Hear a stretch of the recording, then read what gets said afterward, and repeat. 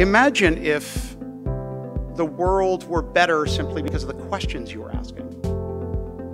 What if we said our mission is bigger than a rationalization?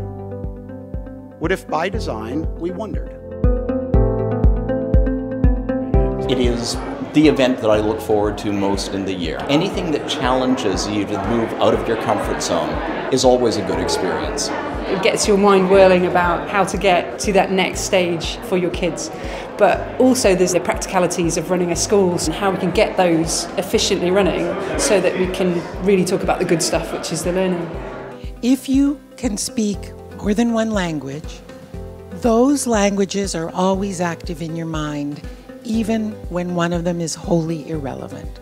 This system of joint activation is the seed that changes the way cognition works for bilinguals. This is my first leadership conference, and I found it very interesting and informative, and it's been great meeting other heads of school. This is probably about my 20th leadership conference. I've always enjoyed them, and for me there's always the networking is not quite the right word, it's meeting old friends.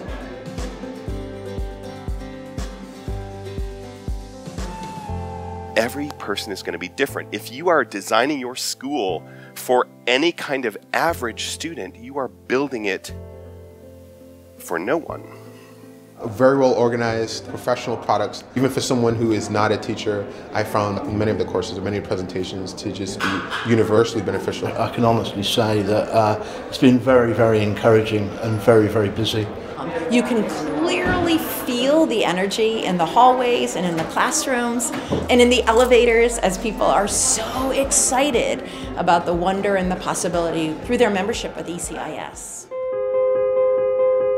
The 2022 ECIS and NEASC Leadership Conference Refocus, Rethink, face-to-face in St Albans from the 6th till the 8th of April, and then a virtual conference from the 20th until the 22nd of April. To learn more, please visit ecis.org/leadership2022.